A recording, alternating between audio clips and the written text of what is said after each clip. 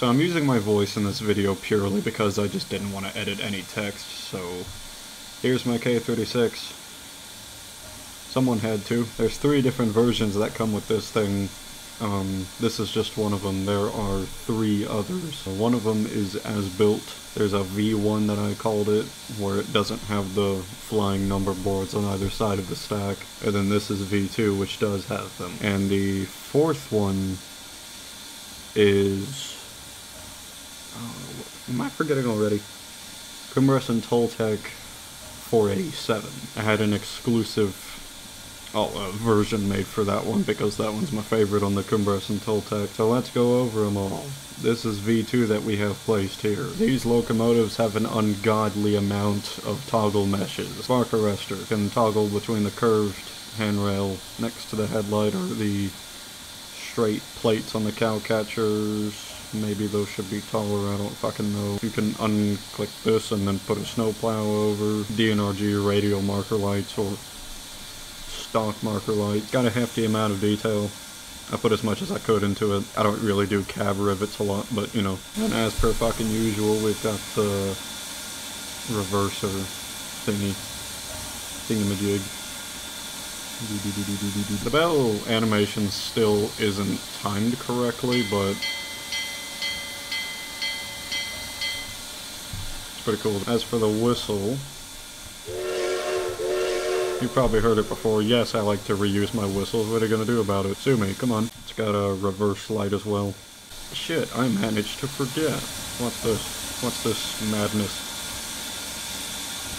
This is the V1 version. It doesn't have the flying number board. It has the same toggles, I think.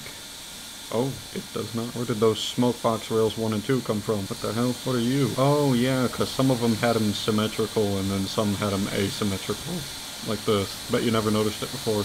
Now you can't unsee it. And this is the as-built K-36. Yes, I too wish that they did not paint the frames in the pilot or works gray, because to me that is ugly. And this is the Kumbrus Toltec 487 variant. Got its weird, unique permanent plow and tender reskinned to match. Different whistle.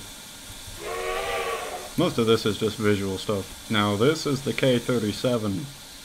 Shit, what the fuck did my camera just do? There is not much that is different other than the boiler. Tender too, obviously. Tender was just a brick. I had to make that from scratch. This one I just, and then did some more pipe work to match the class. I had to move the domes around a bunch of times and the bell. I might make more videos on these.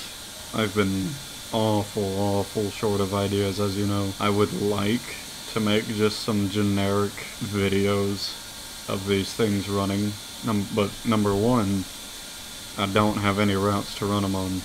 Number 2, those types of videos are boring, then they put me to sleep. I'll probably record some shots on the routes that I do have, excluding this one because this one is laid out like Uinta, and K-36s and K-37s, as per my knowledge, do not do well on Uinta-like track. I'll probably record something right after this, just as the tail end of this video. I don't know how much more I will make of it, but when I feel like making a video, I'll make a video and I'll upload it. But as for now, thanks for watching. I need a fucking break.